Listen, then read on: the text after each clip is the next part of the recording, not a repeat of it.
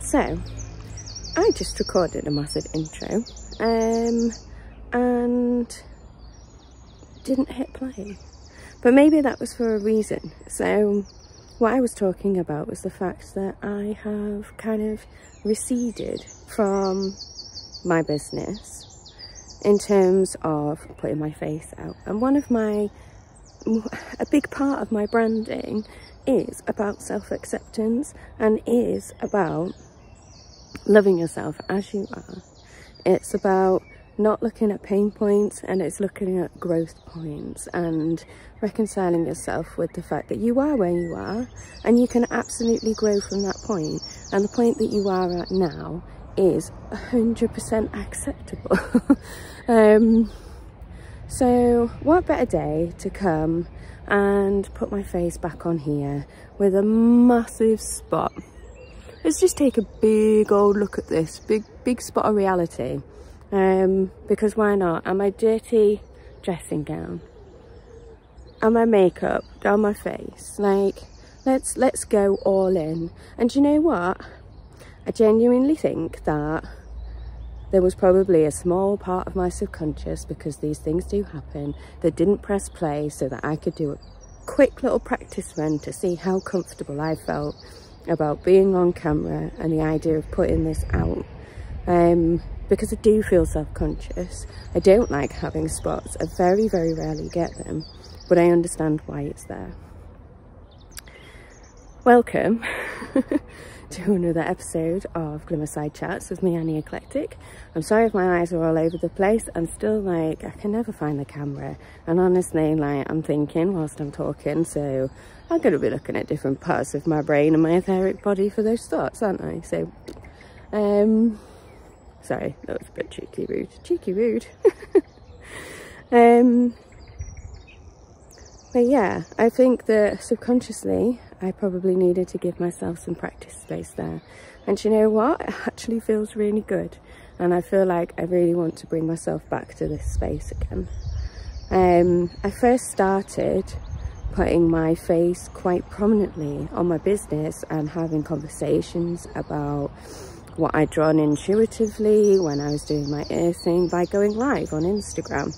And primarily that was practice for for making my podcast. And unfortunately, due to various circumstances like my son's illness and hospital visits, and then he's growing up, so now he's like starting to wake up earlier. We used to get a good sleep until about 8 o'clock. Now it's more like 6:10. This morning is a rare morning. So it had to stop, and then I started to just kind of recede and start doing, you know, more faceless content. Like, a lot of my content is about nature, and the most of the point of that is that I want it to be about you and not about me. But also I do realise that a lot of the reason why people are drawn to my business and drawn to me is because of me. So I need to remember to keep showing up, and this is kind of me bringing myself back. But let's have a little look at the reason as to why. I have been going through a journey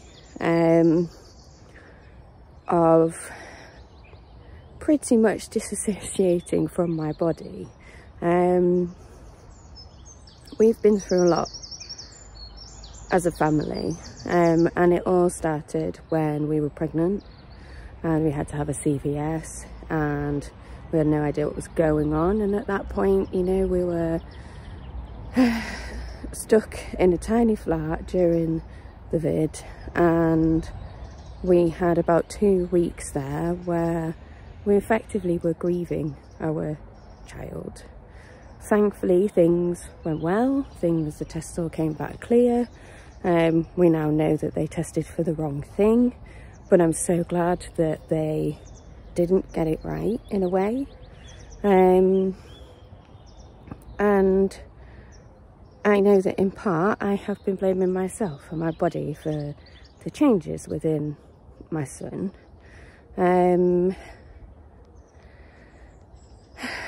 And then the last couple of days, yesterday especially, was a really powerful one. I'd started doing a bit of like purposeful exercise. I did it with my son. I felt like that was the most comfortable way for me to do that. And I've always been a sit-up girl. You know, I was a tennis player. I needed to make sure my core was strengthened.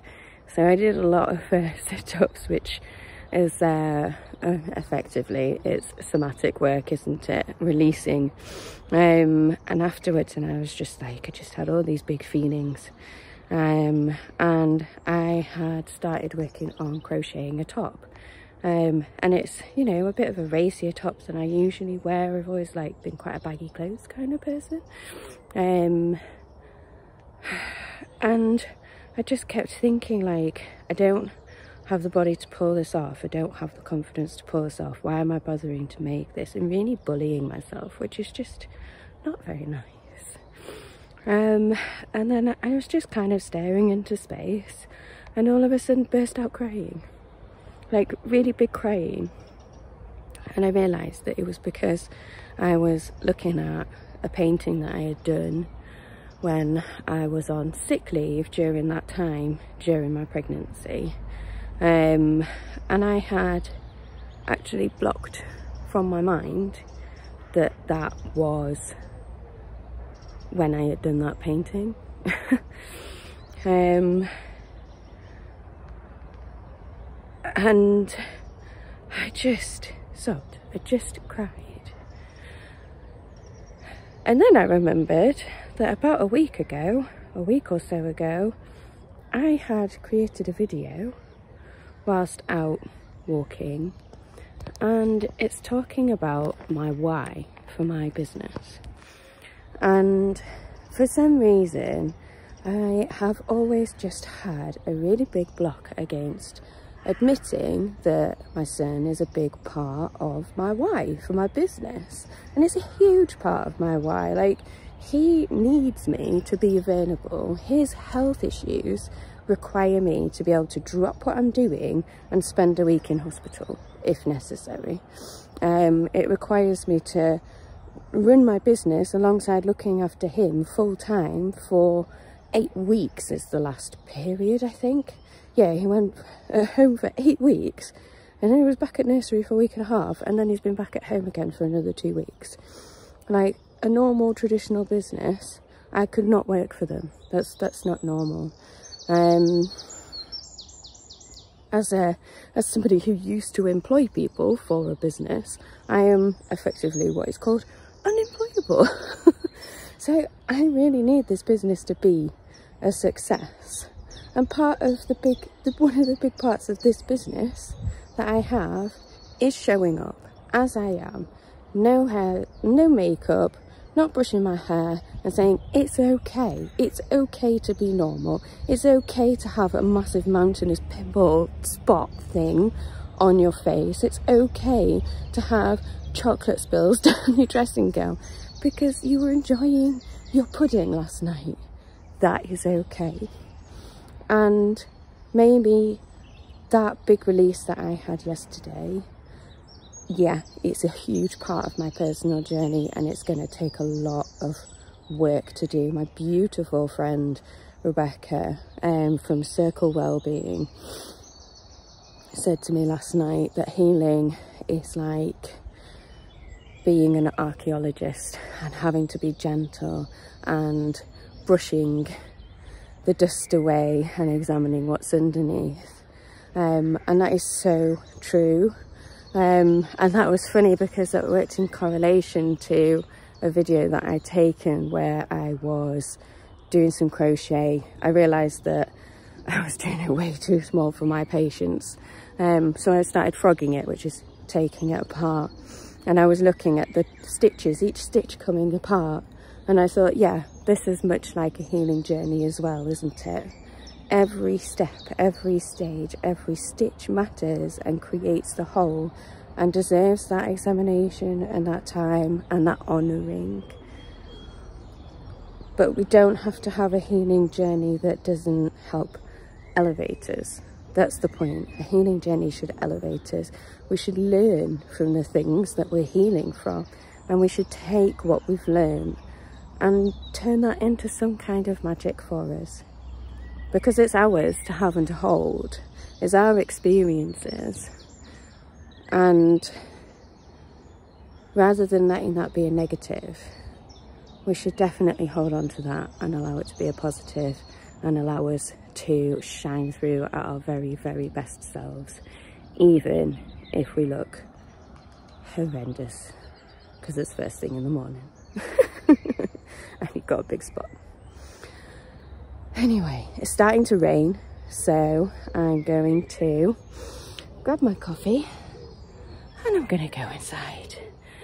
Anyway, oh, it smells amazing. With that, I hope that you find your glimmers, love them, hold them, save them for later, and have a truly wonderful day. Okay, bye.